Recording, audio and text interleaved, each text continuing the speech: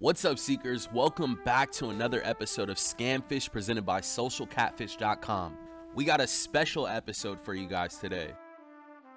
Our team traveled down to Indiana to get to know a couple named Brian and Sarah. The two have been married for 22 years and they have stuck by each other's side through it all. Their relationship was put to the test when Brian found out about Sarah's online friend named John. Sarah claims her intentions were only to be friends. The two messaged each other and started an online relationship. She has sent hundreds of thousands of dollars in hopes to meet this man in person. She reached out to us to verify his true identity. Let's jump into it, guys. My name is Sarah. I'm married. Have been for 22 years. My husband is very supportive with all my weird, crazy wackiness. He's very open-minded when it comes to that. I'm truly very, very lucky that I found the person I did.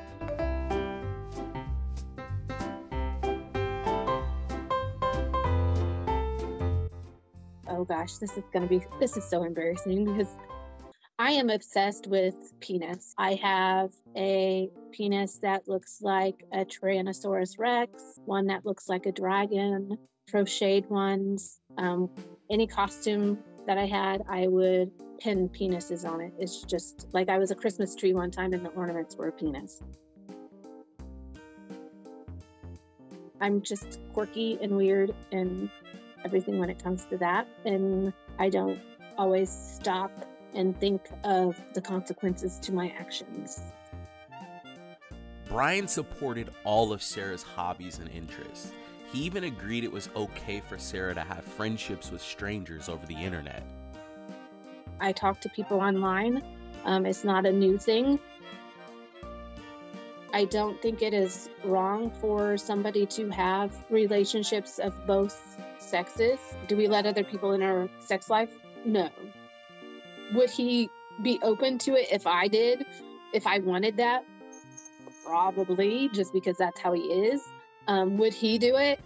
I don't think so. Brian trusted Sarah. He didn't suspect anything when he caught his wife chatting with John through Instagram direct messages.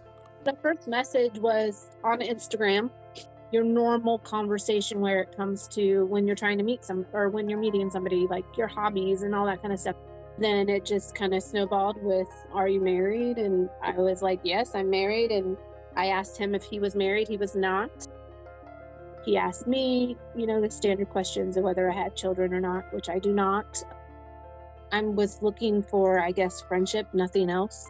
But as time went on, I felt that that was not the case. Even though I'm married, it's still nice to hear that people find me attractive. So it was nice. John and Sarah would talk all through the morning and night. The relationship started to become more intimate by the day. I thought he was very nice. Obviously, he was easy on the eyes. Blue eyes. Brown hair, no beard, but sometimes he does have a beard. He looks like he probably works out quite a bit. Nice, like six-pack. He does have some tattoos. One's on his chest. And then his arm is tatted up as well. But to me, he's just a very attractive man. And it was nice to have somebody that looked like that think that I was pretty.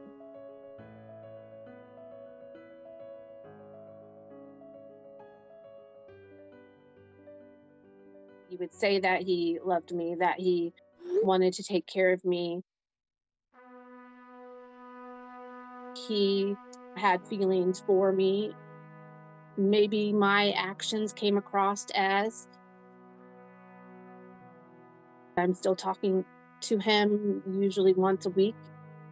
He would use the terms of endearment, babe, honey, love, all the time. Never my name. Before Sarah's online adventure, life was simple. Bills were paid on time. The two didn't have kids, but they loved their cat like one. She enjoyed talking to John, but he just seemed to always have a problem that involved money. Shortly after I met him, he got deployed to Syria. Supposedly, his accounts were frozen. He got injured. He got shot on a mission. He needed the money that I sent him to come back from Syria. He had to have the money to be able to get the flight because he needed to leave before the mission was up because he wasn't feeling well. Yeah, I don't want anybody to die because they can't get basic needs. John's requests for money didn't stop. The requests seemed like they would never come to an end. All Sarah wanted to do was meet this man in person, so she sent even more money. He guilted her by sending these photos of his wounds from the battlefield. After the first time he asked for money is probably when it started going downhill. I probably sent him money every week to 2 weeks for probably a good solid 6 to 8 months. I cashed in a couple life insurances, and I cashed in my retirement fund, and I sent him 100% of the money. Had a Discover card for $15,000, and I sent him that as well. And that's maxed out beyond maxed because he would. This is terrible. Oh, I hate talking about this because this makes me feel stupid. He would pay that and then have me withdraw more money once the balance got down where I could withdraw some more money, and then that payment would bounce. John had all of Sarah's personal information, emails, passwords, debit and credit card PIN numbers too. When we looked over her Discovery credit card transactions, we could see when John was making the payments. He would take cash advances and then pay the card off. This built trust with Sarah and also made her believe that he was real. The problem was all of the payments that he made ended up getting returned. Over time, Sarah was left with a $15,000 credit debt. And had checks sent, had like blank checks. So I cashed those checks through my personal bank. Like I wrote myself a check, sent him the $9,000,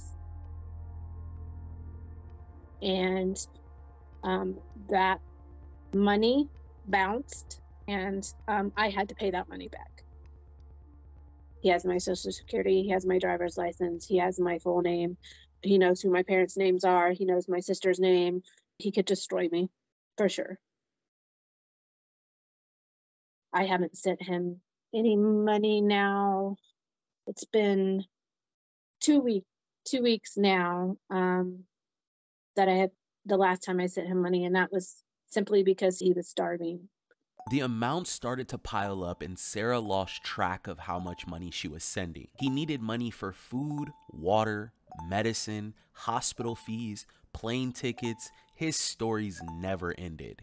This guy was either a scammer or the unluckiest man on the planet. They never video chatted, and Sarah is still claiming she was never in love with John. After sending thousands of dollars just in plane tickets, John finally made it on a plane and left Syria. But he was detained in Pennsylvania as soon as he exited the plane. Once things progressed and John wanted money, I did not originally tell my husband. I kept it a secret. He knew how to play on my weaknesses.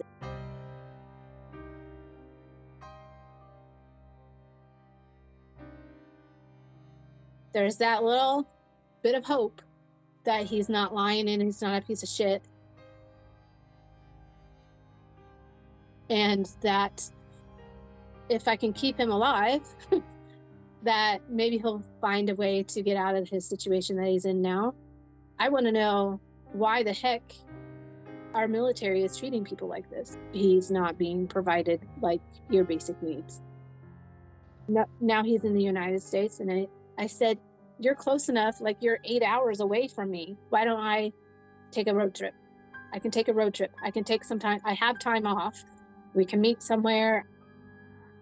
I want him to follow through with what he has promised me, which is, one, coming to meet me, because in the beginning, I did want to meet him. I thought it would be nice. I thought it would be cool. And my husband was okay with it at that time. I have nothing to hide. I'm owning my mistake. I'm owning what I did. And I hope that people respect me for that, because I have nothing to hide. I don't feel like I necessarily did anything wrong. I think most of the blame lays on this particular person because he was deceitful. Did I love him? No, not in that sense. And at this point, do I still care for him? I care for the person who I originally met, and it's sad to me. Sarah cleared out her 401k, maxed out all of her credit cards, and sent her life savings to this man. This has forced her to pick up multiple part-time jobs to be able to survive. We are struggling way more than we necessarily would have to. And then I think it got to the point where this has definitely sent me into a depression financially. It's ruined us. The couple are doing everything they can to get back on their feet. Sarah opened up an account on Feet Finder and has resorted to selling images of her feet to people online to make ends meet. I would try to hustle, like by selling feet pictures and that kind of weird stuff as well. It's not like I'm rolling in dough or anything like that. I'm trying to make a living, and you can sell feet pictures, but and stuff like that. I only sold a couple of those, and then a couple people bought me pedicures. I confessed everything to my husband and told him how much money I have sent John and everything, and he basically said it's money and we'll deal with it as it comes along. I just kind of want to know if this person is actually who he says he is. I want closure. It's always on my mind.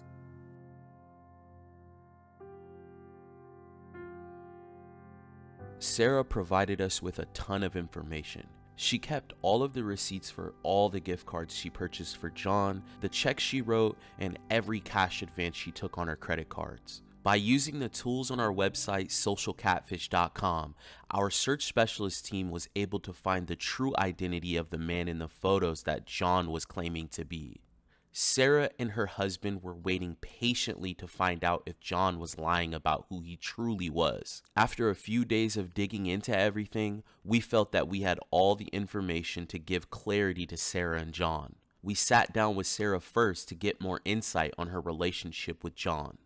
Just so you know, like Brianna and I are married, we own this business together. We've been out and there's guys that will give her attention, or even, I know you guys in the YouTube comments always leaving comments for her, but I laugh at it. For me, it's like not that big of a deal within boundaries, right? Or still showing somewhat respect. But like when you open yourself up to like having somebody tell you you're beautiful all the time in these long conversations, do you think that feelings start to evolve over that time because, that those words are being traded, all the time? Did I care about him? Yes. Was I hoping to meet him in person? Yes. Did I have feelings for him that I probably shouldn't have? Yes. Do I still have them?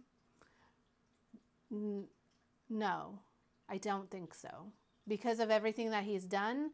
But it's very difficult to admit to yourself that you got played by somebody and that somebody is that cruel to do that to another human being. And I probably liked him. I liked the attention that he gave me. And I figured if I continued to do the things that he asked me to do and continued to talk to him, that he would continue to give me that praise. And so it kind of became kind of like an addiction, I guess, is how you view it. We wanted to give Sarah the time to talk about her relationship with John. From how she described it, it seemed that there was intimacy involved, but her husband was okay with it. Brian then sat down with us to give his perspective on the situation, and this is what he had to say. Hey, Brian. Hi, Brian. Obviously, we spoke to Sarah. You know, this has been going on for a few years. Walk us through, like, you know, what's been going on. I just see it as it's just another day. it's just more of the usual. So up until this point, you still don't know the full story or the details? Yeah, I don't know anything about John. I didn't even know his name until the other day. The only thing she really told me is that she was scammed out of about $60,000 and it was all investments that she lost. There may have been losses more than $60,000. Okay. I'm just being honest with you. Right. Yeah, that's fine. The only thing I wanted to do when she told me was I just wanted to support her any way I could because I knew she was in a really bad place. When she continued to talk to him, like, how did that make you feel? Honestly, I didn't know about that until today. Your guys' relationship, your guys' relationship, but, you know, our goal is to help you guys out, to bring closure. Sounds like, you know, you're incredibly supportive, which is, I mean, how you keep a marriage going, right? We wanted to talk to each of them individually to make sure that we weren't surprising anyone about the information that we were going over. Brian didn't seem to know about a lot of the details between Sarah and John. To be honest, it didn't seem like he wanted to know. But he did want to support his wife, whether John was real or not. We brought them together, and it was time to let them know what we had found. We did happen to find the real person in the image. The real man in the image, his name is Anthony Tingle. He's not a celebrity or anybody that you guys would know, but he is somebody that has his image stolen all the time. It turns out that John was lying about who he said he was. These images were stolen from a man by the name of Anthony. This man has nothing to do with the scam. He's a regular guy, and whoever was behind this profile using the alias John stole all of this innocent man's photos off of his social media profile. Unfortunately, John does not exist, and this whole thing was a romance scam. That makes me feel better to know that I have a name now, and I know that this person is using his image. So that makes me feel better. He's a victim too. Yeah, because he's a victim. Yes. What are things looking like for you guys? Like, how are you guys seeing things moving forward? I know I've learned my lesson, and I will never be doing anything like this ever again. I can only hope that it'll make us stronger. I just feel stupid. It's just money. I know, but... Is there anything that you want to say to Brian? No, just that I love him and that I am super glad that he's willing to stand by me through the worst thing that I've ever done and that I will probably, hopefully, ever do, and that he's here to help me through it, and that he's been my rock the whole time. I mean, I would not be here if it wasn't for him. Like I said, I'm here to support you any way I can. I know. And it's just money. I don't care if it's $50,000, $100,000, $200,000. I don't care. It's just money. He's my soulmate. He's my better half, and everything. So I can't imagine my life without him. So that's where I'm at. We took the next steps and looked into all the crypto wallets a few days later. So, you know, now that things have kind of died down and you've got time to think about some of the stuff that we went through, where are you at? I'm just ready for it to be done. I'm ready to cut off all contact with him now. Hopefully. We looked into all of Sarah's financial information. She sent over $250,000 just in Bitcoin to John. So here's how it worked.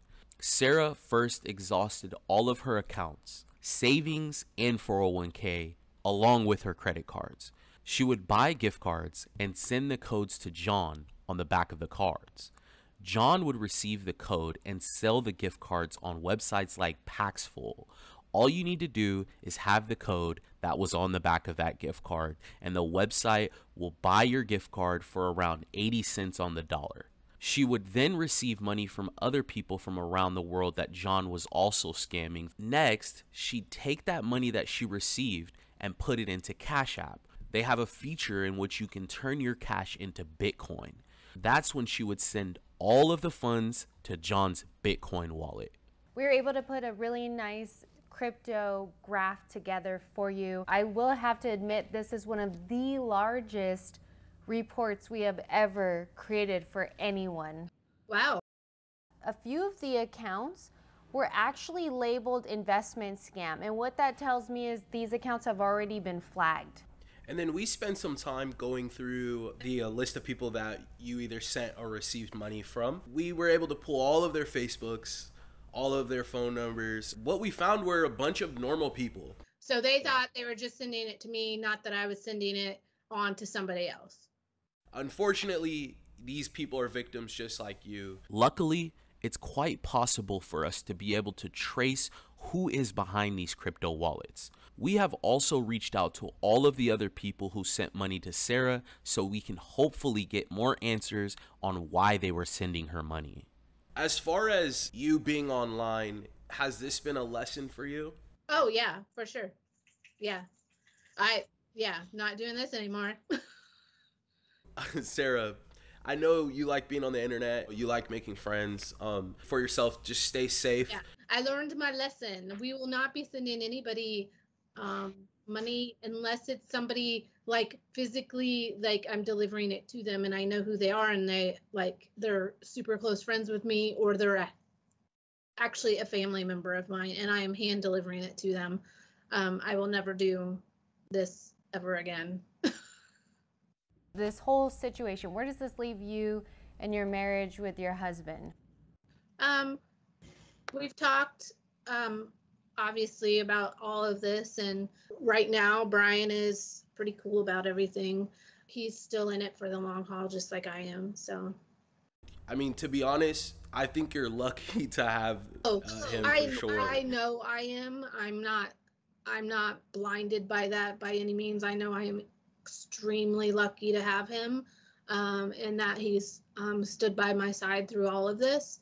I just now need to work on myself and figure out why I did the things that I did, why I let him manipulate me and everything the way that he did, and why I let myself go like that. I have no idea. Well, we all make mistakes. We do want to say that we appreciate you for opening up about your story and just being so transparent about your life with your husband. Hopefully someone out there is, that's going through something similar as you, is able to watch this video and see your story, and they're able to pull themselves out of their situation. Yeah, let's hope. Let's hope. Sarah blocked John after this interview. She filed a police report the following day, and we are submitting a KYC request. There's a high chance that we are able to go after the people that scammed her out of money. Thank you everyone for tuning in. Remember, all of our new videos go out every Wednesday, so please don't forget to like, comment, and subscribe. All right, Seekers, we'll see you guys next time.